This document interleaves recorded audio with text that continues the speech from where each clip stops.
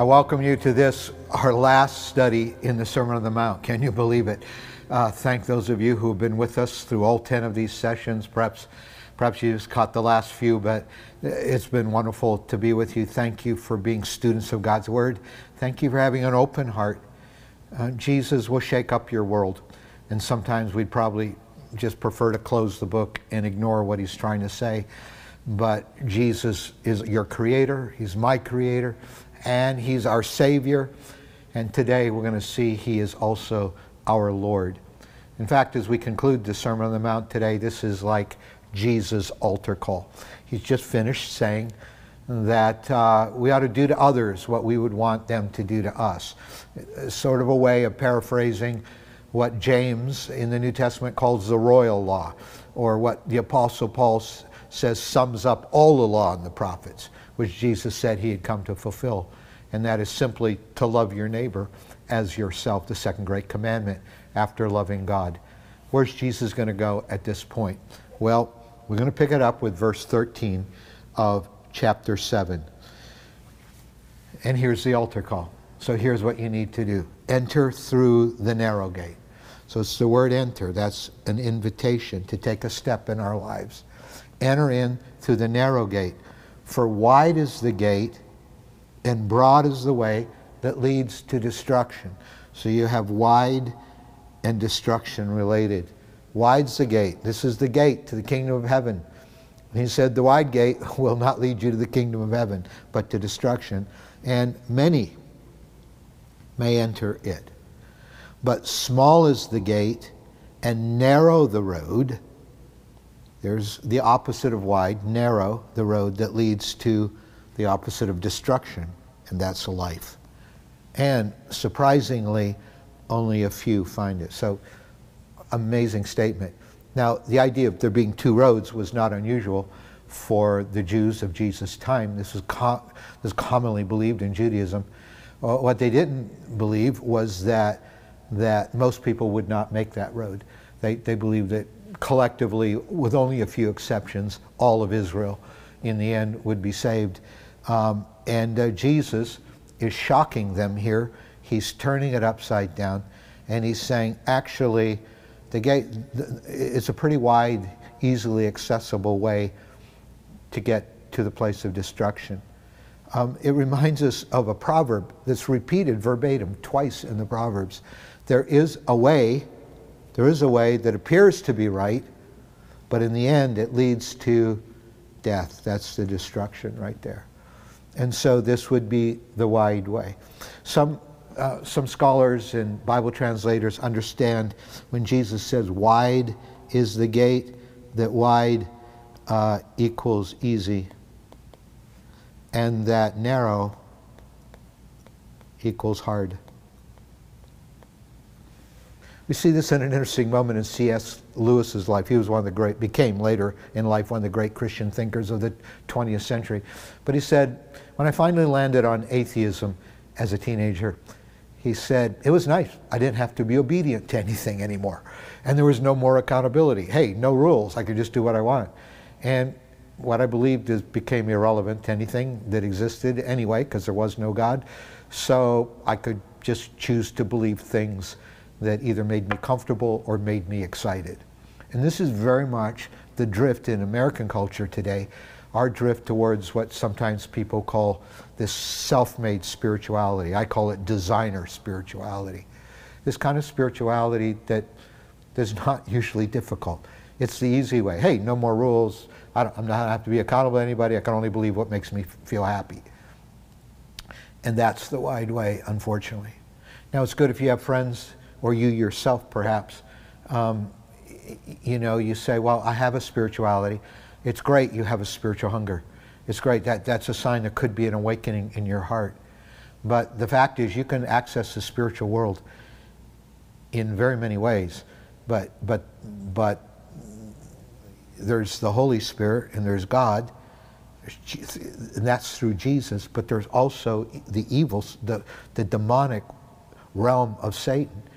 And you walk away from Jesus, you renounce him, and you try to access the spiritual world, whether it's the occult or habitual sin or whatever, you access the spiritual world, you're going to access power there too, but it's going to be the power that will destroy you. Jesus' way, however, is the narrow way. Jesus says, I am the way, the truth, and the life. No one comes to the Father except through me. And we struggle with that exclusivity of the gospel, but here's where Jesus lands us. In fact, he's going to underscore this a little bit more back to the Sermon on the Mount in the next verse, down to verse 21. Not everyone who says to me, Lord, Lord, will enter the kingdom of heaven, but only the one who does the will of my Father who is in heaven. And so it doesn't, you can have a spiritual awareness. You can even call Jesus Lord. This is the very first time, by the way, in the Sermon on the Mount that Jesus identifies himself as God. He said, anyone who says to me, Lord. They're connected. Yeah, sometimes people we talk to say, well, Jesus never claimed to be God. Well, that's not true. In fact, here's one place he does. Not everyone who says to me, Lord, Lord, will enter the kingdom of heaven. But so he's even making this gate narrower. Like, people even come to me and call me, who is the way, the truth, and the life, Lord. Just because they call me Lord, that doesn't mean they're going to enter the kingdom of heaven. But only the one who does the will of my Father. That's obedience. That's the bottom line.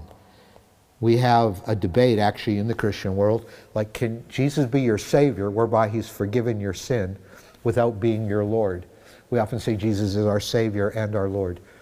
Jesus ultimately came to save us, yes, but to the end that he would be the king of the kingdom of heaven. He would rule and defeat evil and Satan, and he's bringing his kingdom to our world. He is Lord. And he's saying, you can sing nice worship songs and gospel songs that have my name in it, but if you don't obey me, if you don't actually follow me, you're still going that easy way. You're just doing what you feel like, and you're not submitting to me as Lord. Many will say to me, in fact, Jesus goes on to say, Lord, Lord, did we not? And look at these supernatural words. Prophesy in your name, and in your name drive out demons, and in your name perform miracles. And I will tell them plainly, I never knew you. Away from me, you evildoers. Jesus is really pressing it here. He's saying you can get so close that at times God will use you. And he uses you not because you follow me, but because the people you're trying to minister to, God loves them so much he'll even use you. But you know what? Even miracles aren't the litmus test of whether you're being obedient to the Lord and you're truly submitted to his lordship. It reminds me of Acts 19, the sons of Sceva. It says some Jews went around driving out evil spirits, tried to invoke the name of the Lord Jesus over those who were being demon-possessed. And so they were driving out evil spirits. I mean, there's something supernatural happening, I guess, but they weren't followers of Jesus. And one day the evil spirit answered them, Jesus I know, and Paul I know about, but who are you? Who are you? And so it comes right back to what Jesus has just said in the Sermon on the Mount. I will tell them plainly, I never knew you. We never want to stand before God in the end, accountable to him. And he will say, now who are you? You always live your life doing your own thing, going your own way. Yeah, you used me when you needed, but you never submitted to my lordship. So what about you? What about me? Have I given my allegiance to Jesus as the actual Lord of my life? Or do I just like being around religious things and being desperate for him once in a while when I'm in trouble? Or is he truly the Lord of my life? Am I living in obedience? And have I moved, in fact, past inspiration and on to obedience? It's one thing to be inspired. It's one thing to hear inspiring music in church on Sunday. It's one thing to hear maybe a sermon that inspires you. But the question is, have you moved past inspiration to the place of obedience? When we stand before God, he's not going to say, were you inspired by me? He's going to say, did you obey me? And did you follow me?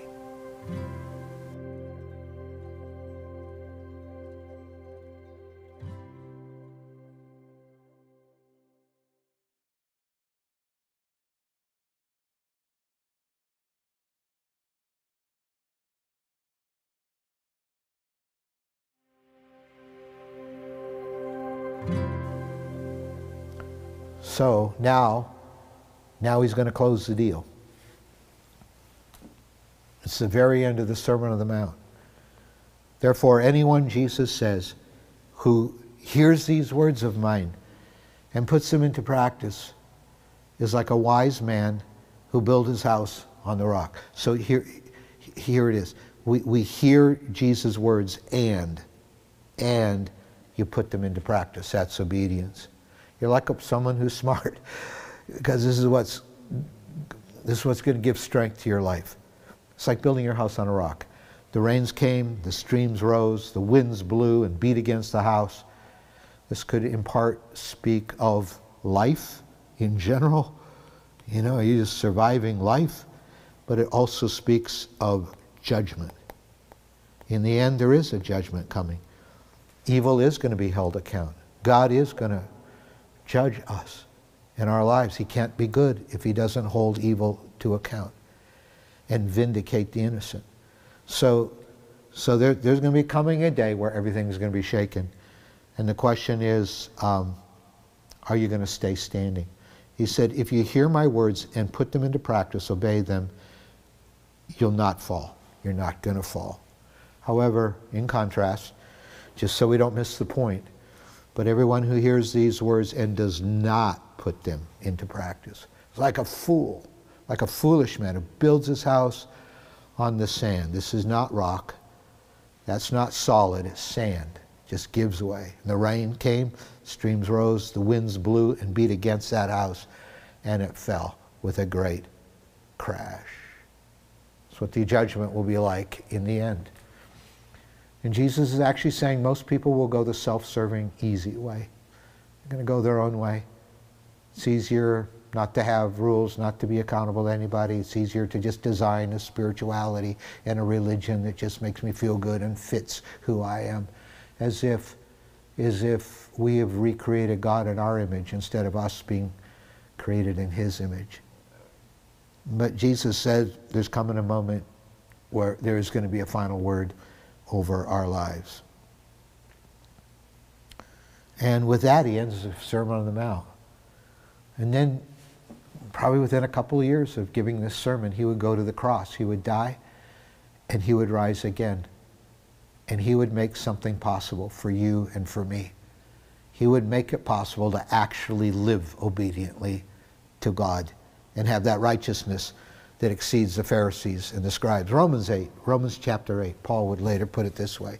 And we've looked at this verse before, earlier in this series. I want to come back to it again. For what the law was powerless to do. That's the Old Testament law. Jesus said, I came. Remember near the beginning of the Sermon on the Mount. I came to fulfill the law and the prophets. What the law, however, was powerless to do. The law is good, but rules don't have power. You can know what the rules are, but still not keep them. Because the law alone doesn't bring power. Because of the weakness of the flesh. But what the law couldn't do, God did.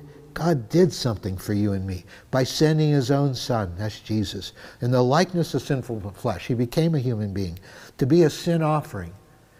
And so he condemned sin in the flesh. He condemned sin in order that the righteous requirement of the law, remember Jesus said your righteousness needs to exceed that of the religious leaders who just keep external rules. The righteous requirement of the law might be fully met in us who do not live according to the flesh, no flesh, but we live according to the Spirit. That's the resurrection Spirit of Jesus. And that's why we can live obediently to God. He transformed the Jesus situation. He's announcing the coming of the kingdom of heaven. It sets all the rules of this present age on its head and includes those that religious systems exclude, but makes it accessible to every one of us. And in it, he gives us his resurrection Spirit. A few verses later in Romans, Paul will say, for if the same Spirit that raised Jesus from the dead dwell in us, he will quicken or make alive our mortal bodies, which means in this context, he will help us to be obedient to Jesus. And so may he do it. Here's the final question then. Is Jesus' Spirit shaping the life of Jesus in me? Is the Spirit of Jesus shaping the life of Jesus in me? And if that's the case, then everything that the Sermon on the Mount points to and calls us to can be fulfilled to the glory of Jesus. Thank you for being on this journey through the Sermon on the Mount, and may God bless you.